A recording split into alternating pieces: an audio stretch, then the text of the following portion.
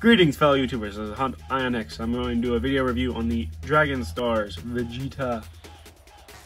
So with the upcoming Dragon Ball superhero movie, it's nice to see that even after all this time, Dragon Ball Super still uses very stupid long titles for basically anything.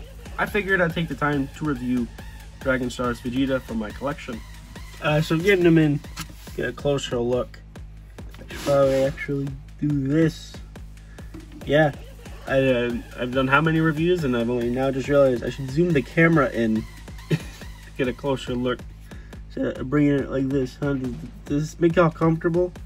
If I just bring them this close to the camera, does it make y'all comfortable? Okay. I mean, it's well picked. The Dragon Stars are a basic line. Like, you're supposed to... Like, I see a lot of people use them for custom fighter for their figure arts. Me personally, I just buy whatever for Dragon Ball. I'm not too concerned with a scale of any type.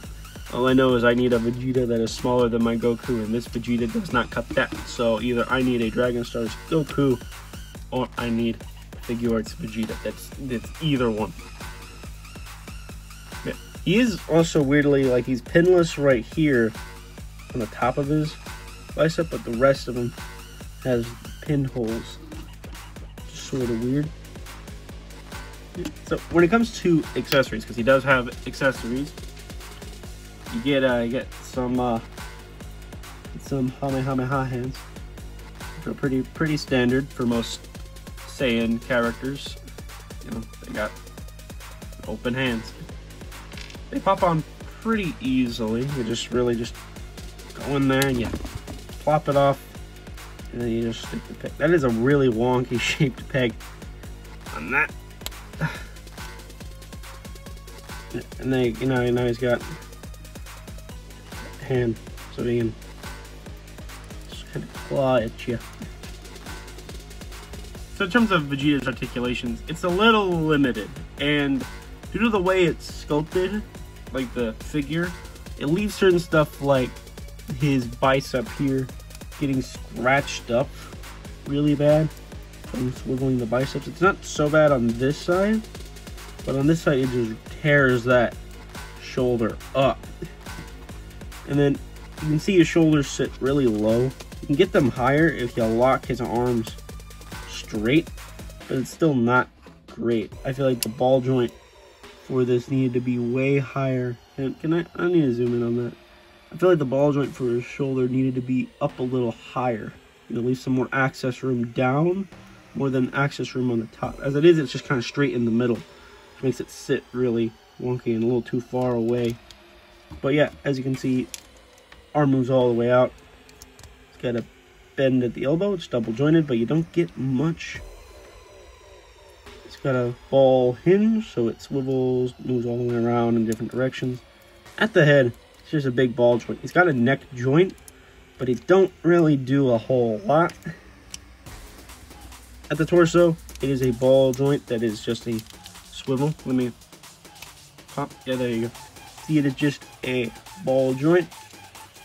You just plug it in, and he swivels around on it, so you don't get much rocker. At the legs, though, he does get a drop down, but due to the way his thighs are sculpted, it just makes him go at a T-joint styled angle. Not T-joint, V-style joint, you know, kind of thing. It's really, what's this? Oh, some transformer instructions. But yeah, it's really an odd design position. He does have a thigh swivel as well in there, but it don't really help too much. You kind of have to, like, swivel it around the leg when it's up to get it some kind. And at the knees, he gets double joints, and they actually work way better than they do on the arms. And then he does have ball hinge for the feet. I think the ball joint on this guy does go at an angle, so you can get some ankle pivot out of it without making the joint move. So yeah, he's got articulation that allows you to do what you need, right? But it's very much limited, like compared to, not even like compared to Marvel Legends, like it is pretty limited.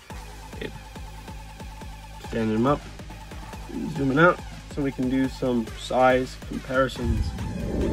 For a size comparison, here's SH Figure Arts Goku, and what is this one called?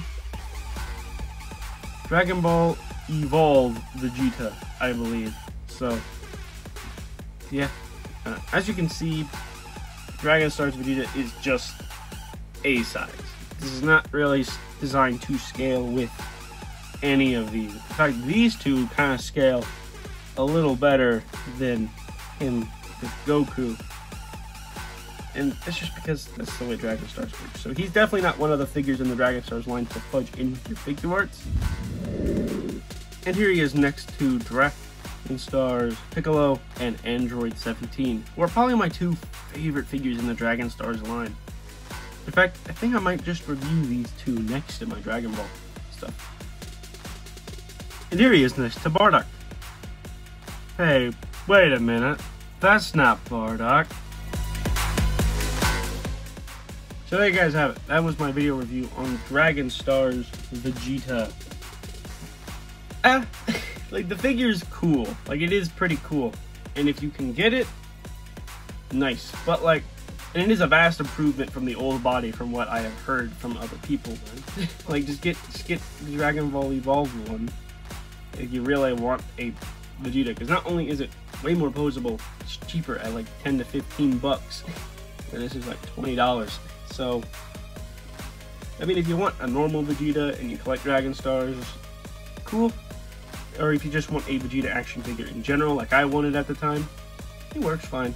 But really, you've got some better options. You even have some options from way back in the day that look just slightly better than this guy. Probably function slightly better than this guy.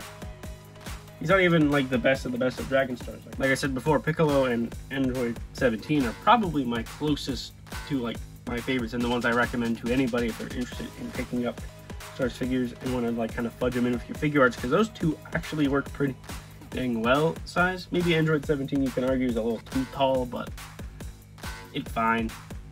So yeah, do I recommend the Vegeta? Yeah, but if for like a figure for your collection, not really. If you want him just overall, cool, highly recommend him. If you want to try to fudge him in with your like SH Figure Arts or whatever, probably not the best. You might be able to fudge him with the model kits. I don't own any of the model kits. That is one plus I can give him. He might be able to fudge in with the model kits, but I cannot guarantee that. So